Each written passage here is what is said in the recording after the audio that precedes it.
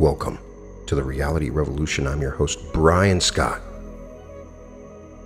So far on the podcast, I have made an attempt to cover the universal laws. And there are so many different discussions of universal laws in New Thought literature, post-New Thought literature. We've discussed everything: the law of non-resistance, the law of attraction, the law of compensation, the law of forgiveness, the law of obedience, the law of success. There are so many laws, and the more I integrate these laws into my thinking, I have greater success in my life. These laws make up the algorithm of this simulation. We know that what comes up must come down. That's the law of gravity. If we can understand these laws, we can utilize them in a way that helps us to advance, and we can use it to be of great service to others. One book we've covered extensively is Working with the Law by Raymond Holliwell. He was just an amazing writer, and I sure wish that he had written more than just this one book in which he covers many of these different laws. One of the best chapters in this book is the law of thinking. Whenever he talks about the law, he says you can replace that with God. God is the law. But he covers the law of thinking in a very unique way, and I believe that this particular chapter is an important contribution to our understanding of these universal laws. The law of thinking. As a man thinketh in his heart, so is he. Proverbs 23:7. To the average person, life is an enigma, a deep mystery, a complex, incomprehensible problem, or appears so. But it is very simple if one holds the key. Mystery is only another name for ignorance. All things are mysteries when they are not understood, but when we understand life, it no longer appears mysterious. Man is a progressive being, a creature of constant growth, before whom lies an illimitable ocean of progress to be navigated and conquered only by development and culture of his inherent powers. The progress of the individual is largely determined by his ruling mental state, because the mind is the basic factor in governing power in the entire life of man. Attention should be given to the predominant mental state, for it will regulate the action and direction of all one's forces, faculties, and powers, the sum total of which will inevitably determine many particular experiences and the personal fate. The ruling state of mind is made up of various mental attitudes which the individual adopts towards things, events, and life in general. If his attitudes are broad in mind, optimistic in tone, and true to life, his predominant mental state will correspond and exhibit a highly constructive and progressive tendency. As almost all the forces of the personality function through the conscious mind in one way or another, and as the daily mental and physical acts are largely controlled by the conscious mind, it is obvious that the leading mental state will determine the direction in which the powers of the individual are to proceed. If his ruling mental state is upward bound, that is, aspiring, harmonious, and positive, all his forces will be directed into constructive channels. But if his state of mind is downward in tendency, that is, discordant and negative, then almost all his forces will be misdirected. It is evident, therefore, that all of the factors which regulate the life and experience of man, none perhaps exercise a greater influence than the ruling state of mind. Mental attitudes are the result of ideas, and these have the origin in points of view. Therefore, by seeking true and natural points of view, one may secure the best and most superior ideas, and these in turn will determine the predominating state of mind. We are prone to believe more than we see. The evidences of the senses are the only facts that some accept. But now we shall realize more and more that it is what we believe that determines what we shall see. In other words, believing is seeing. More defeats and failures are due to mental blindness than to moral deviation. If one lived only by physical sight, his world would be very small. It is said of a bug that its world is only as large as the size of the leaf on which it lives, and many times it does not live long enough to consume the whole leaf. With man, if he lived according to the senses, The largest sense he possesses would be that of sight. Thus, our whole world would extend only as far as we could see. If we believed in the testimony of our eyes, we would accept many conditions that are not true. For example, if you look down a railroad track, you will observe that at a certain distance, the two tracks converge at one point. This is not true. Have you ever stood on the boardwalk and watched a ship slowly sink into the sea as it sailed away? That ship wasn't sinking. Our eyes tell us falsely. When you are worried over some obstacle or problem, just remind yourself that it may be purely an illusion of the senses, that it may not be true at all, according to the law. Did you know that you don't even see with your eyes? Your eyes are like a pair of windows. At the back of the window there is a reflector, and this reflector in turn forms an image of what you see and sets up a wave current. This wave current follows along thin wires called nerves. This relays the image back to the brain. Here at the brain, it is referred to the memory center. If the picture is a common one, our memory accepts it readily. But if we are looking upon some new picture, some new scene, our memory does not recognize it, and then we must repeat the picture over and over many times until it makes a lasting impression. Therefore, we do not see with our eyes, we see with our mind. Thought is a subtle element. Although it is invisible to the physical sight, it is an actual force or substance as real as electricity, light, heat, water, or even stone. We are surrounded by a vast ocean of thought stuff through which our thoughts pass like currents of electricity or tiny streaks of light or musical waves. You can flash your thoughts from pole to pole, completely around the world many times in less than a single second. Scientists tell us that thought is compared with the speed of light. They tell us our thoughts travel at the rate of 186,000 miles per second. Our thought travels 930,000 times faster than the sound of our voice. No other force or power in the universe yet known is as great or as quick. It is a proven fact scientifically that the mind is a battery of force, the greatest of any known element. It is an unlimited force. Your power to think is inexhaustible. Yet, there is not 1 in 1,000 who may be fully aware of the possibilities of his thought power. We are mere babes in handling it. As we grow in understanding and in the right use of thought, we will learn to banish our ills to establish good in every form we may desire. It is our power to think that determines our state of living. As one is able to think, he generates a power that travels far and near, and this power sets up a radiation which becomes individual as he determines it. Our thoughts affect our welfare and often affect others we think of. The kind thoughts we register on our memories or habitually think attracts the same kind of conditions. If we take the thought of success and keep it in mind, the thought elements will be attracted, for like attracts like. We are mentally drawn to the universal thought currents of success, and these thought currents of success are existent all around us. We will psychically contact minds who think along the same lines, and later, such minds will be brought into our lives. Therefore, successful-minded people help success to come to them. That is how successfully minded living is founded. The law of mind is in perpetual operation, and it works both ways. Persons who dwell on thoughts of failure or poverty will gravitate toward like conditions. They, in turn, will draw them people who accept failure and poverty. On the other hand, we can think on positive conditions, on success and plenty, and in the same manner enjoy full and plenty. What the mind holds within takes its form in the outer world. Some think we must deal with two forces, that is, to attract the good, we must do away with the bad, but this is not true. For example, if we are cold, we do not work with cold and heat alike in order to get warm. We build a fire, and as we gather around that fire, we enjoy the heat that is extended from it and become warm. As we build up warmth, the cold disappears, for cold is the absence of heat. To be warm, we give our whole thought to those things which tend to create warmth. We ignore the cold in thinking of heat and bring forth heat. Prosperity and poverty are not two things.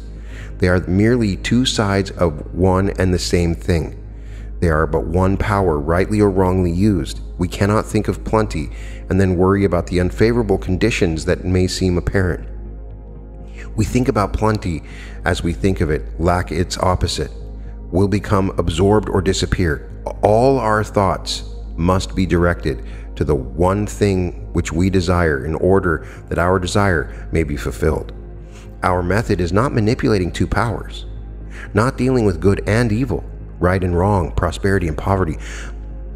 But as we follow the law of good and dwell upon that which is good, we shall bring to pass all good things. The mind force is creating continually like fertile soil. Nature does not differentiate between the seed of a weed and that of a flower. She produces and causes both seeds to grow. The same energy is used for both. And so it is with the mind. The mind creates either good or bad. Your ideas determine which it is to be created. A farmer who lives in Nebraska and had come from a small farm in Pennsylvania years before never could adjust to using the binder, a machine that cut and bound grain. He had been accustomed to the old handle and cradle and tied his grain by hand. Repeatedly he said to his friends, "That binder will get me yet." He was afraid every time he climbed upon its seat. One day, while I was there, his horses ran away with him, and he was thrown over the reel into the machinery. Like Job, his fears came upon him. It took just a few years to bring into reality the fears that he subconsciously had entertained and accepted. Our fears can do so much to us that we should be most careful what we fear and worry about. Years ago, when the flu epidemic was raging throughout this country and many were dying from the plague, a newspaper published an item of interest. In bold letters, the heading read, "Do not fear the flu." It was the caption of an article written by a local doctor who explained that fear was the greatest enemy of mankind, and that it would have a tendency to break down a person's mental resistance and make him more susceptible to disease.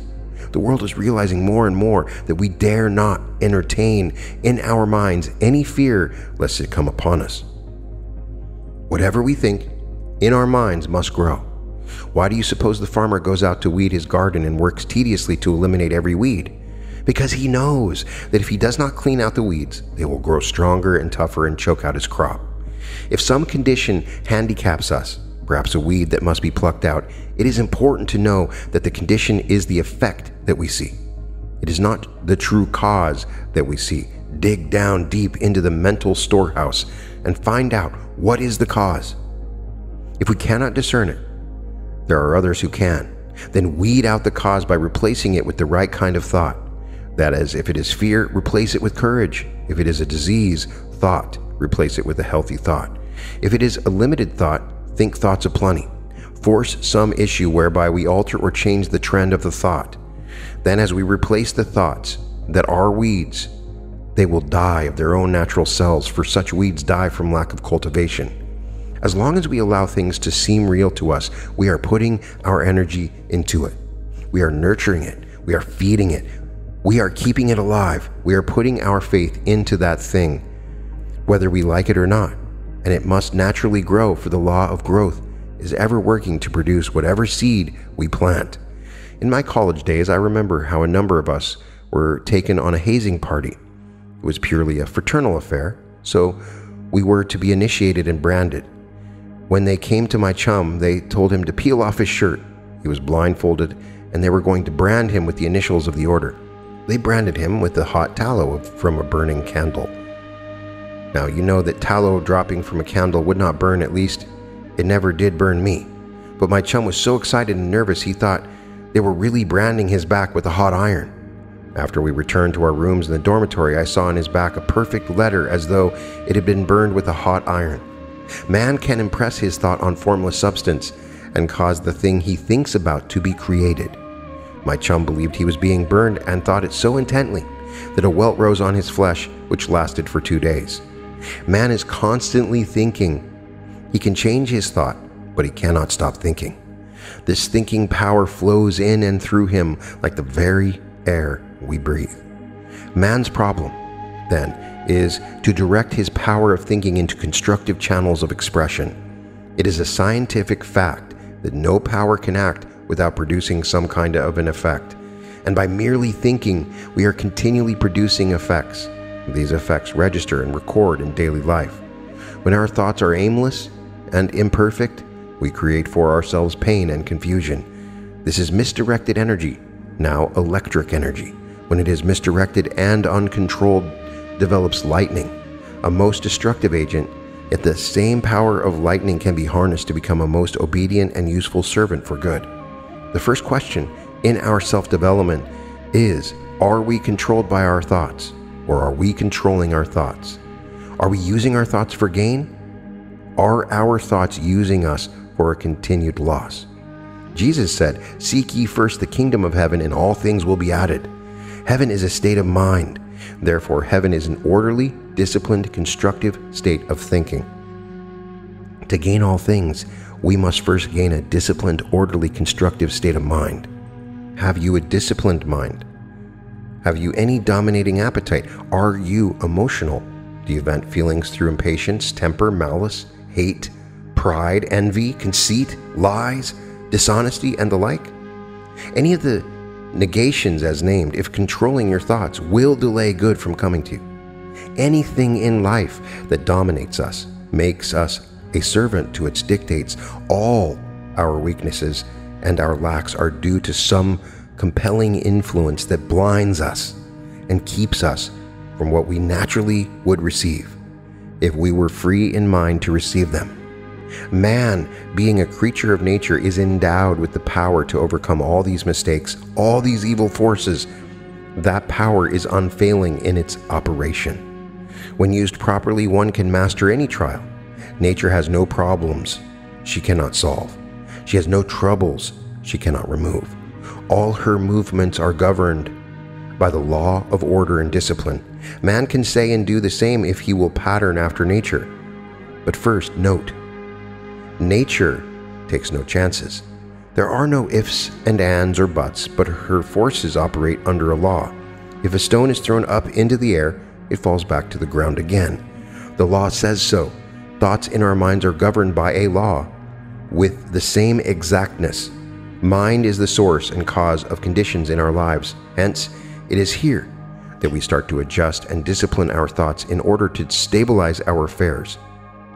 The fact that every problem is mental is another reason why we must learn to control our thoughts to determine our lives.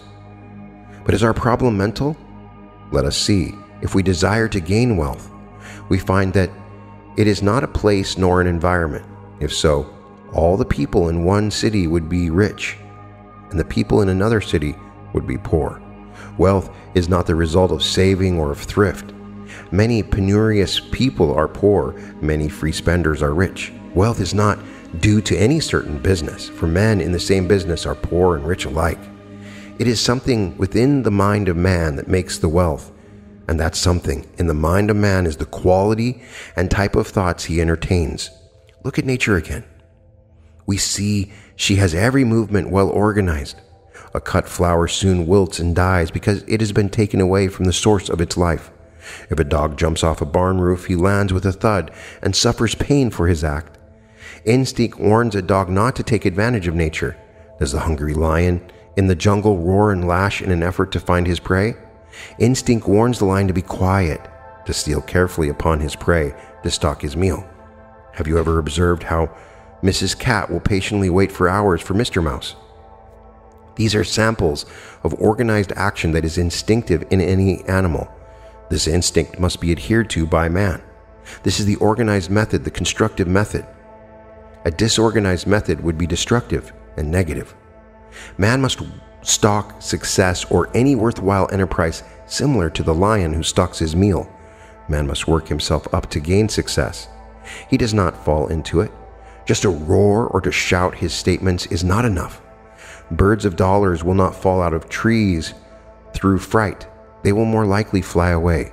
When our ideas are organized, they are under our control. That is, our thoughts are so arranged that they work together as a single unit. Our minds must be controlled in their expressions so that every process of thought will be in an orderly fashion. All action is the result of thought. It determines the conditions of life. And to have better conditions in life, we must first make efforts to organize our thoughts. We wish to gain the best in life, but we do not know how to think correctly.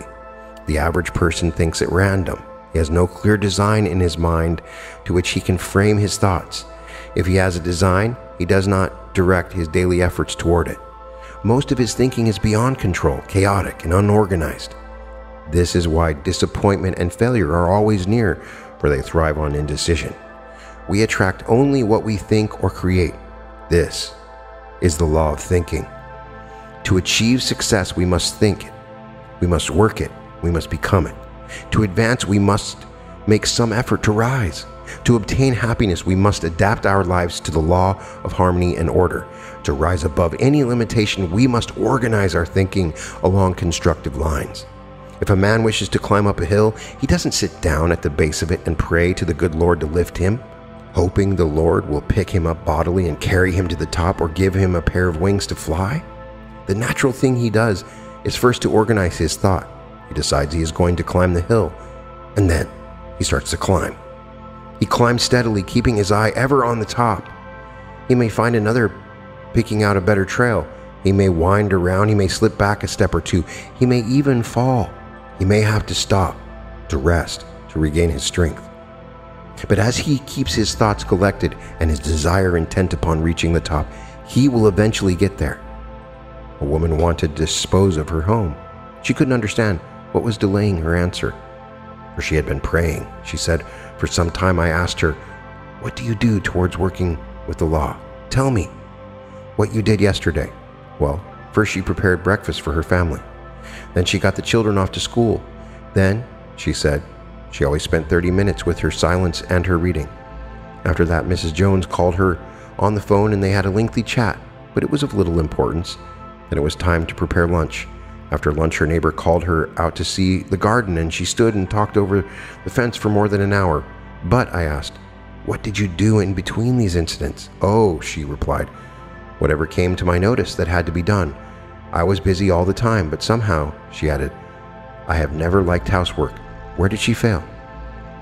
First of all, she lacked discipline in her mind except where others demanded it. Her husband demanded it, the school demanded it, so she got off the breakfast and the children off to school on time. You didn't make any effort towards selling your house, I stated. You thought 30 minutes silence would do it. Instead of organizing your time and work, you did just whatever came along. Her housework controlled her. She did not control her time or her work. She saw the truth. She went back home and each day thereafter outlined her work mentally. If she talked with a friend or a neighbor, it was for just a definite time, not any lengthy time. Each day her work was planned so that she would accomplish something toward preparing to sell the house. Several weeks later, a letter came to me in which this woman stated that the house had been sold at a good price, and she added, "Do you know, I really love my work now. When the day is done, I have accomplished so much more, and I am not nearly as tired as before. I am teaching my children to be orderly thinkers." Do you do just whatever comes along? Do you plan your day that something definite will be accomplished towards your aim, your ambition? One type of people we call drifters, the latter type we call builders. A president of an automobile company whose output of cars was 76,000 last year put out more than 1.5 million. How did he do that? Each day he carefully planned the work so that steadily his organization was becoming more disciplined and cooperative until they worked as a single unit.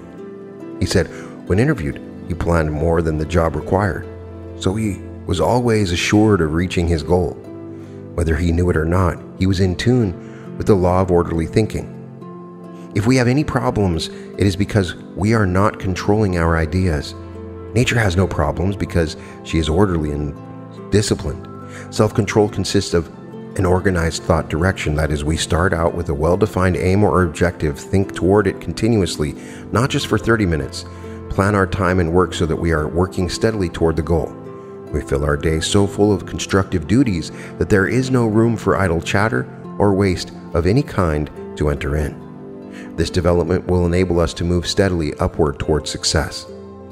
When all things are in harmony and order, problems will cease to be perplexities and mysteries will cease to be mysterious. Knowledge and understanding will supplant fear and ignorance, and that which was invisible will become visible. That which was unknown will become known. Life, with its circumstances, is no longer an enigma, but a clear interpretation of the law of thinking.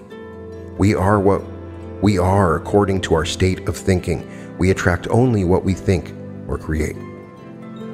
Thoughts are things. I hold it true that thoughts are things. They're endowed with bodies and breath and wings. and that we send them forth to fill the world with good results or ill. That which we call our secret thought speeds forth to Earth's remotest spot, leaving its blessings or its woes like tracks behind it as it goes. We build our future, thought by thought, for good or ill, yet know it not. Yet so the universe was wrought. Thought is another name for fate. Choose then thy destiny and wait, for love brings love, and hate brings hate. Henry Van Dyke. So this chapter discusses the concept of the law of thinking and emphasizing the profound impact of our mental state on our life experiences and outcomes. The law of thinking, summarized by Holliwell, is that we attract only what we think or create. This is the law of thinking. To achieve success, we must think it, we must work it, we must become it. To advance, we must make some effort to rise. What is it you're thinking about? What you think about will increase. This is the mind force that he is talking about. And from this, we can take a few important points. First, the simplicity of life's enigma. Life seemingly complex and mysterious becomes simple when understood. Mystery is equated to ignorance, and understanding life dispels its mysteriousness. Secondly, an individual's progress is significantly influenced by their dominant mental state, as the mind is a central factor in our human life. This mental state shapes our actions and determines experiences and fate. Third, this ruling mental state comprises various attitudes towards life and events. Broad, optimistic attitudes lead to constructive and progressive mental states. The conscious mind controlling daily acts directs personal powers based on the leading mental state. This chapter highlights that belief shapes perception more than sensory evidence. It cautions against relying solely on physical senses, illustrating how they can mislead optical illusions with railroad tracks or sinking ships. Seeing is described not as a function of the eyes alone, but as a process involving the brain and memory. Eyes are likened to windows, with the brain interpreting and recognizing images. Fourth, thought is described as a tangible force, likened to elements like electricity and light. Thoughts travel extremely fast, influencing your surroundings, and are capable of instant global reach. Are you aware of the power and speed of your thought? Fifth, the power of thought is emphasized in shaping your reality. Now, I talk about this literally in every episode. But positive thinking attracts success and health. How many times can I tell you this? Negative thoughts attract failure and poverty. This principle operates universally, affecting personal welfare and even influencing others. And finally, the law of mind operates continuously, attracting similar conditions to your dominant mental thoughts. Success-oriented thoughts attract success, while thoughts of failure attract negative outcomes. You've heard it before. I've said it repeatedly. If you regularly listen to my channel, you know this is a truth. But are you fully embracing this concept? It is easy to forget and fall into the pattern and trap of the world. The example he gives at the end is organized thinking. If you are able to take control of your thoughts, organize them, plan out your day with focus on what it is you truly want to accomplish, good things tend to happen. So take control of your thoughts, because you can be in a situation where your thoughts take control of you. Your monkey mind easily meanders and takes you through many different stops. But if you choose right now to take control of your mind, to have disciplined, organized thinking, then you will attract what you think in a positive and powerful way. To obtain happiness, you must adapt your life to the law of thinking. It will bring you harmony and order. Every thought is important. It is a tangible force in your world. If you have any problems, it is because you are not controlling your ideas. He gives the example that nature has no problems because she is orderly and disciplined. So self-control consists of an organized thought direction. You start with a well-defined intention aim, or objective, and you think toward it continuously, not just for 30 minutes in a meditation, not for 10 minutes in the morning, but continuously, all the time, what you think about most of the time is the reality that you will experience. So fill your mind so full of constructive thoughts. There is no room for idle chatter or waste in your thoughts. And this will enable you to move steadily toward whatever success you wish to accomplish. When your mind is in harmony and order, your problems will cease to be perplexities and mysteries will cease to be mysterious. Life is no longer an enigma, as long as you have a clear understanding of the law of thinking. You can find all episodes of The Reality Revolution at therealityrevolution.com, and welcome to The Reality Revolution.